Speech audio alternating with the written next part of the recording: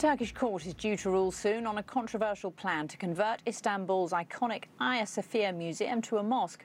Turkey's president promised to revive Muslim worship in a building that once stood at the heart of both the Christian and the Muslim empires. Our international correspondent, Orla Guerin, reports. An architectural wonder that has endured through the ages. Hagia Sophia outlasted the Byzantine Empire and the Ottoman era. Since 1935, it's been a museum, a symbol of secular Turkey. But for how much longer?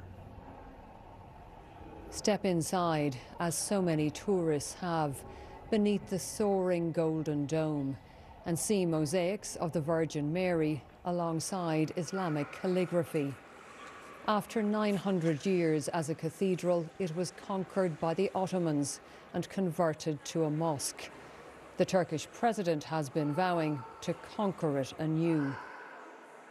Hagia Sophia'yı kısa zaman önce biliyorsunuz. They changed Hagia Sophia from a mosque to a museum a while ago, said Recep Tayyip Erdogan, with an elastic grasp of time.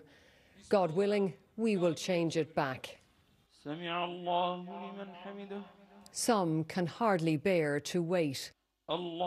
This Islamic grassroots organisation has been praying outside once a year.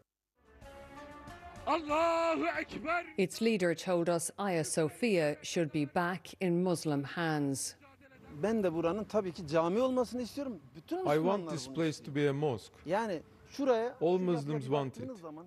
Look at this structure. Ask anyone in the world. What does it look like to you? There's only one answer. This is a mosque.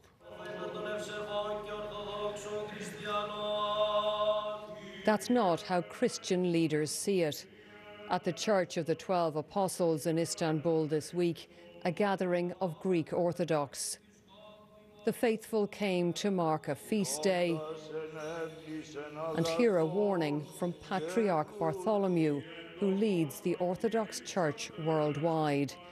He said Hagia Sophia belonged not just to Turkey, but to humanity.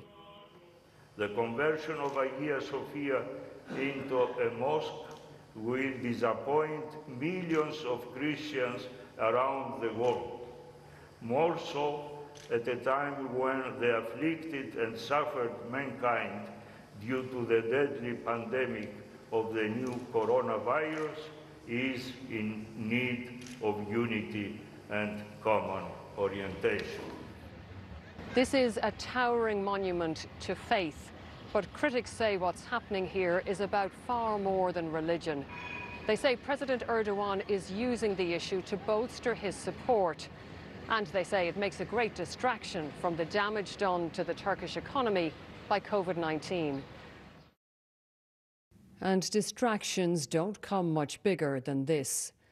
The US opposes any move to convert Hagia Sophia from a museum to a mosque. It says this remarkable building should remain as a much-needed bridge between different faiths. Orla Guerin, BBC News, Istanbul. The future of the Hagia Sophia there. You're watching BBC World News America.